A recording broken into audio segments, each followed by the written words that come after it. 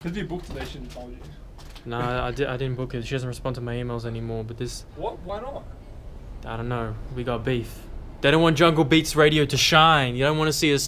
They don't want to see us win, man. What the fuck, man? I don't know. I actually don't know. But that's pretty unprofessional. Still. Maybe she doesn't do it anymore. She hasn't forwarded you the new EP or new manager or whatever the fuck. I don't know. See, this is the shit we gotta deal with.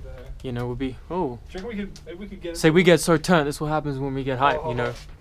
So like everything's still here. Like I like how they covered this, but just let this shit get covered. Like that's so bad for this. Like if this shit gets in the joints, I don't know. In the what? The joints, bro. The joints. What do you mean? Look at this. It's like cobwebs on you, motherfucker. And there's like wow. Have we really been away for that long? Yeah, 2 weeks. 2 weeks? They already got cobwebs. What the hell? This shit has been here.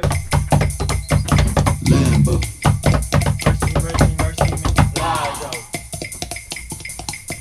Lambo. You like that shallow type. You like that Lamborghini. I just want. That's that gangster shit, nigga. That's how Kendrick does it, right? Hold up. I had something in my mouth. Pause. Shit went everywhere, bro. Oh man, I got stories to tell. That's what it reminds me of, yo. Denzel Curry? Yeah. So there's always that one guy in the audience. You went and saw Denzel Curry. How long ago? Damn, it'd be like probably like a week ago now. By the way, last Thursday. This is Jungle Beats Radio, Australia's plug to the best hip hop in the world. And Denzel Curry was in Melbourne, Australia. Yes, he was last Thursday, I believe. I went down to see him because I'm a massive fan. First time I seen him. Whoa. First time? Bruh. So I went there, got there super early, and like, before it even started, there was a DJ hyping the crowd up, and the crowd had already started like getting their little circles and pushing each other and jumping around, getting crazy just to the DJ playing. And the kids ended up being like, "Oh man, can we play our own shit?" The kids were like running off. Really? Playing their own shit. The fans were coming in and give me the AOX. Yeah, and they'll just stop like skipping their songs every single minute. Like they wouldn't let a track finish because you know how kids are, man. they're like, "Oh, let's play a minute of Bad and Bougie by Margos." Oh, no way, let's play a minute of Ended by Travis Scott. Oh, back to Bad and Bougie. They're just like that sort of shit. By the way, Migos now the #1 track in the US, Bad and Bougie. Bro, shout out to Childish Gambino, Donald Glover for letting me check out that dope-ass song. It's pretty dope. What was it called? I don't know, but... Bad and Bougie. If that's the one. I mean, I'm not a big fan of Migos, but I shout out to them for doing their thing, because that track does bang.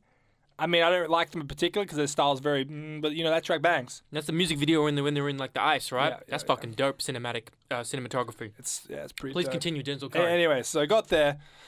Start off with a rapper. Sorry, I can't remember his name. He's from Sydney? Yeah, from Sydney, I believe. And he rocked it. He rocked it real well. He had some hard shit, had some good bars. He got the crowd going. His DJ was like half hype man, half DJ. He got in the crowd as well for a bit. So everyone's already getting into it. And, you know, that's sort of... By the time it's over, Denzel Curry, you know, he hypes himself up. His DJ, who's like really good friends with, pretty much his best friend, he's getting the crowd going. It's packed to the max now. Sold out? Yeah, sold out. Cool. And and they changed venue at the last, like a day before it even started because they wanted to have more people, and they sold out for the last few tickets because heaps more people wanted tickets. So they went from Toff to change to Max Watts. And I was about 4 from the front on the side because I don't want to be part of the big mosh. But then Denzel Curry comes on, and he starts off with what did he start off with? I think it was Narcotics. Hard track. As soon as that started, I go right in the fucking middle, man. I go right up the front. I go right there. Well, not like I was like 2 from the front, but like, and everyone was started going crazy. And then it was great. He did a good mixture of his albums. He played a lot from 32 Zell. He played a few tracks like Parents, and one of the other tracks from Nostalgia 64. And he played all the bangers like Story No Title, ULT. ULT. Oh man, he played all the bangers. He even played Flying Nimbus 305, which is so damn hard track. And like, so he went all of his discography. Yo, but the best thing about Denzel that I thought was that he was just so good with his short interactions with the crowd. Like, in what way? Like he was, well, first off, like, in terms of his rapping, his aggression, it's just as good live than when he is in his albums. He's just sitting there, bar for bar, not missing a check. And then there'd be stages, and the crowd's going mental as well, man. Like, by the end of that concert, I would feel like I was going to pass out. I smelled the worst I've ever smelled in my life. Everyone else did around me. Like, I was just up there just having the time of my life. And like, how was the crowd? Was the crowd kind of crowd very was aggressive? Like you thought, I couldn't really fucking breathe, or is it okay? Oh yeah, the crowd was very aggressive, but at the same time, like say if someone fell over and knocked off, everyone would go to help them up. Like everyone was everyone was really aggressive, but no one was aggressive in the sense that like, you know, they'd want to fucking kill somebody. But then it got to the stage where Denzel was getting in the crowd, everyone was getting in the crowd, and he was like, yo, what? Split the crowd. He's like, split the crowd up. In the middle. When I fucking start this motherfucking song, you're gonna fucking run the fuck in the middle as fast as you fucking can. That's so great. And I was like, ugh! And then like we all just fucking rushed and everyone's going fucking nuts, jumping around. And I can't remember what track it was. And then he ended up like stopping and playing like other tracks in between, and you know, and having a bit of fun with the crowd. And there was a stage also where you got like this guy on the track, the guy on the stage was fucking huge Asian dude. Shout out Richie, I think that was his name. And he jumped in the crowd, and it was really bad because the first time jumped in the crowd. How big was he? Pretty big. The first time he jumped, no one called him, he just belly flopped onto the ground. And Denzel Curry stopped. He's like, "Yo, how the fuck you let this man fucking die?" Like, yo, get back up here. Get the fuck back up, Richie. We're doing that again. You motherfuckers are gonna catch him. So you know what? Starts the track in, jumps on. We catch him and crowd surf this fat motherfucker for about 3 minutes. 3 minutes of crowd surfing. Holy shit! And after that, he got back on stage and stayed up there for the rest of the fucking concert. He was a fan? He was a fan. And you know what? By the end of the that's the thing. From the start to the finish, he kept he kept getting people onto the stage. Like he saw a girl. It's like he saw this girl. I was like, "You're so beautiful." And he's like, come on stage. And she was just sitting there all shy, just filming it all, and gave him a hug and shit. And it's like, you guys. And that's right. He did Ultimate twice in a row, because Ultimate's the hardest track, and that's when the crowd was mental. Then he goes, look, I'm willing to fucking pay you $100 at bar for bar. You can spit Ultimate without fucking up. So he got someone on stage. He also got someone on stage to do Suicide Boys, what track was it? Southside Suicide, which is with Puya, which is my favorite Suicide Boys track. And the guy fucked it up, he couldn't do it. But then he got a guy on stage to do Ultimate, and he's like, they're going like, so basically they put on the stage, are they doing it? Are they rapping it to each other? No, he's rapping it in a microphone to Denzel, and Denzel's like right next to his face. Listen to every single word. And first guy, about 20 seconds in, no, you fouled. Off, get your ass off the stage. Next, you, get up here. I don't give a fuck. You know the lyrics? Fucking come up here. 10 seconds, bang, gone. Next guy, and about the fourth guy, there was this guy, come on, this big ass black dude. And it's like, he just like took the mic and said, yo, I'm fucking ready for this shit. And Denzel's like, this man's a rapper. I don't give a fuck. This man knows his shit. And the guy spat so hard, and he got about a minute and a half in, and Denzel's like, I'm sorry, man. Like, you just missed that one bit. He wasn't being nice or anything. He's like, nah, man, you just missed that one bit. Sorry, man. Like, but, you know, props to you, man. They, like, hugged it out, and she went back in, and Denzel's like, all right, let's sing this motherfucking song properly. And he just did that shit again. That's awesome. That sounds like such a great experience. It was so fun, man. And then at the end of it, when people were leaving, he came back out and started signing fan shit, getting photos with the fans. I had a quick conversation with him. I'm like, look, man, I really enjoyed your thing tonight. Like, I love you. And it's cool because during the whole concert, he was like really aggressive, really getting the crowd. But afterwards, all that is gone, and he's super calm, collected, and put his thoughts together. Like, he was not anything like it was then to what he was, and having fun.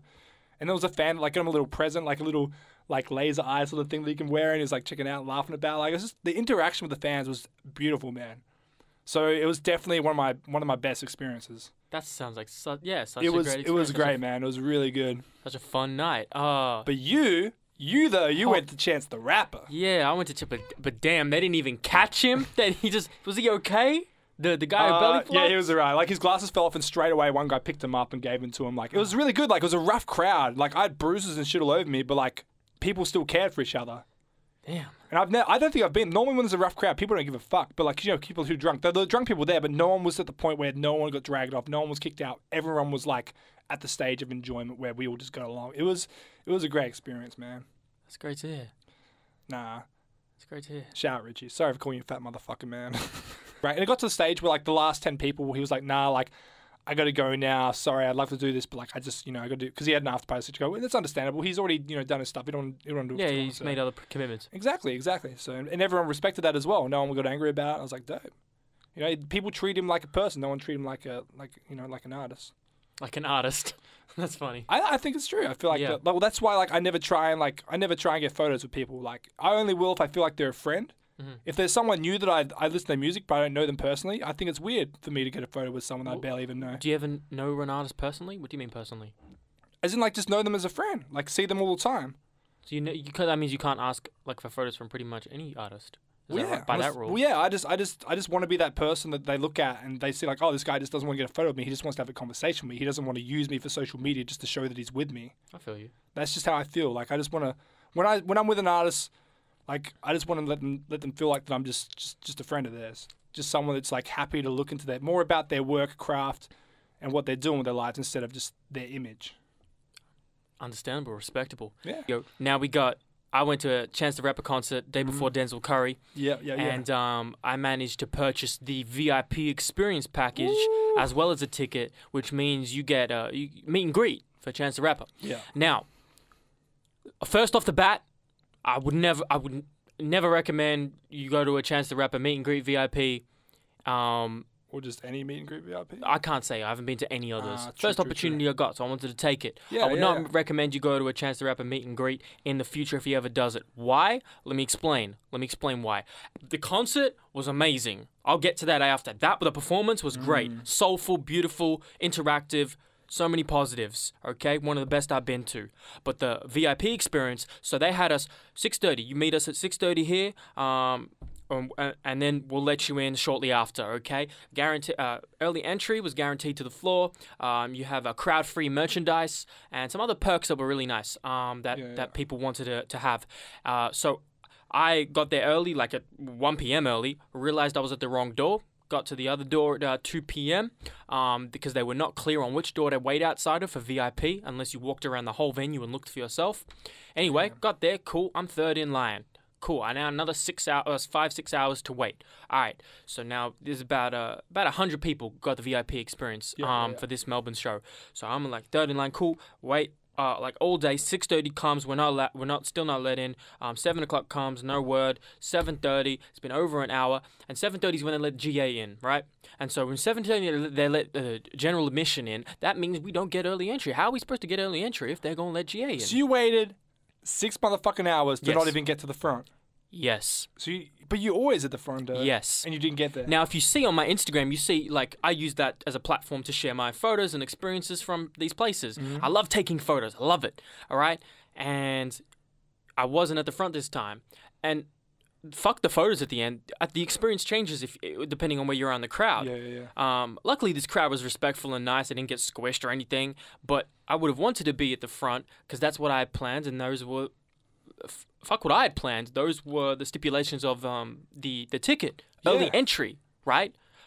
Those were not adhered to. We were let in past 8 p.m., meaning we waited, so 6:30, we waited over 90 minutes to 2 hours. Some people at the back would have waited 2 hours from that 6:30 point just to meet Chance the Rapper. That's not even worth the VIP, though, if you ain't getting the seats that you promise.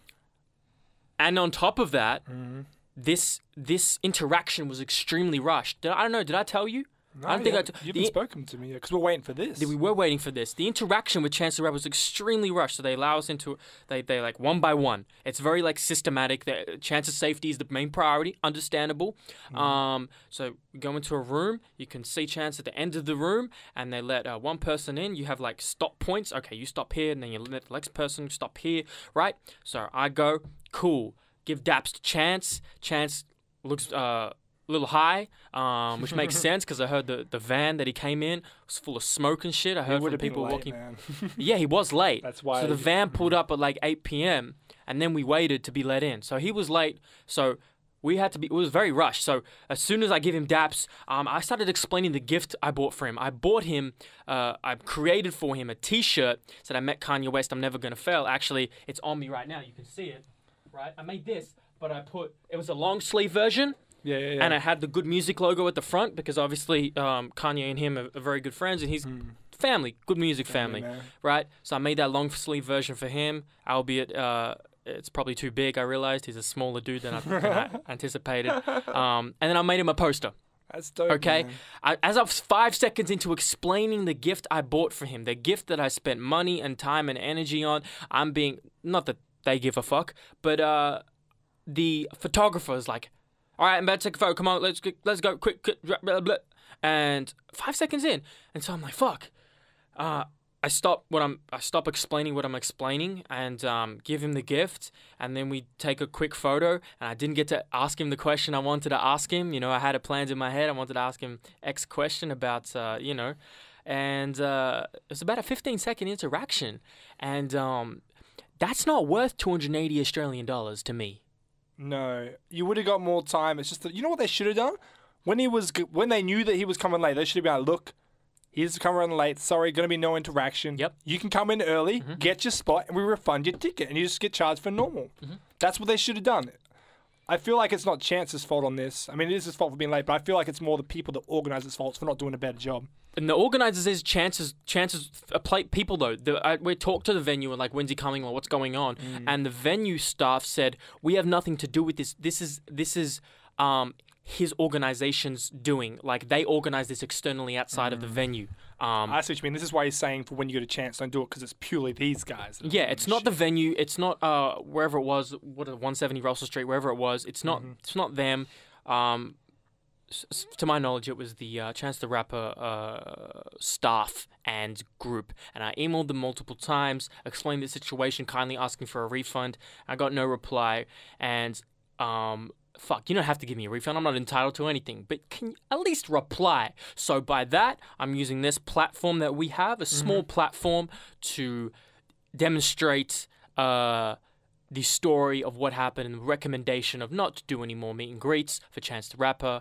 And yeah, he's made probably hundreds of thousands of dollars from it. I feel if Chance the Rapper saw this, he'd probably refund it because he's the sort of guy that, like, if the tickets are too... Remember that thing where the tickets were too much? So he rebought all the tickets and sold them for cheaper to the public. Like, I'm pretty sure that if he knew... Because he probably, like I said, he was probably high now. But if he probably knew that, like, it wasn't meant to be the way it was and the way that ways went out, he'd be like, oh, shit, I feel bad for my fans. I'll buy that shit back. And I feel like he would do that. I feel like, though, when you're high, you'd give less fucks as well, which is why he didn't seem like he wanted to be there. Like, he didn't seem like he wanted to be... Didn't seem like very happy. Man, you can't force shit all the time. No, you can't. No. He's met thousands of fans over the last months. Who knows what the fuck was going through his mind? Yeah. He knew what the fuck Kanye was doing. Who knows? Who knows?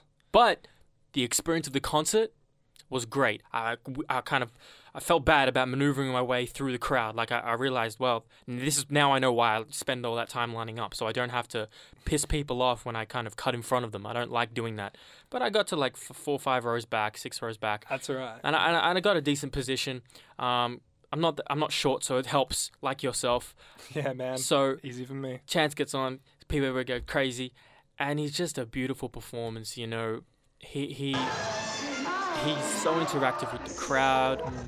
He had a great energy. The visuals and the actual experience of the concert was one of the highlights. He had, like, the backdrop behind him was really great. Every song that changed, it was perfectly timed. Every song that changed, the visuals changed, right? It was flawless performance, right? He had big smoke that flew in the air, like this gas smoke. I can't describe it properly, you know. Nobody can see me who's listening, but you know. And then on one of the last songs, confetti drops from the roof. Woo! One of the soulful songs from Motherfucker's gonna clean that shit up. Coloring. It was everywhere, but it was like hallelujah. What did he close on? Was it No Problem? I can't remember. Oh, it was probably. I think it was from 10 Day or something. Oh, I fucking love. Was it I can't remember. Which was from 10 Day? Was it Family? Family Man? I don't know. I think so. Not Family. My Mama. He actually finished with kind of like a soulful kind of rendition of, like, you know, did his own thing. Like he kind of used the live band and the social experiment on the fly to kind of, you know, do his own thing. You know, he'd kind of riff off them and like do humming and singing and stuff like that. Great performance, one of the best I've been to. I'd recommend the performance and concert very highly, but not the meet and greet. That's my experience with Chance the Rapper.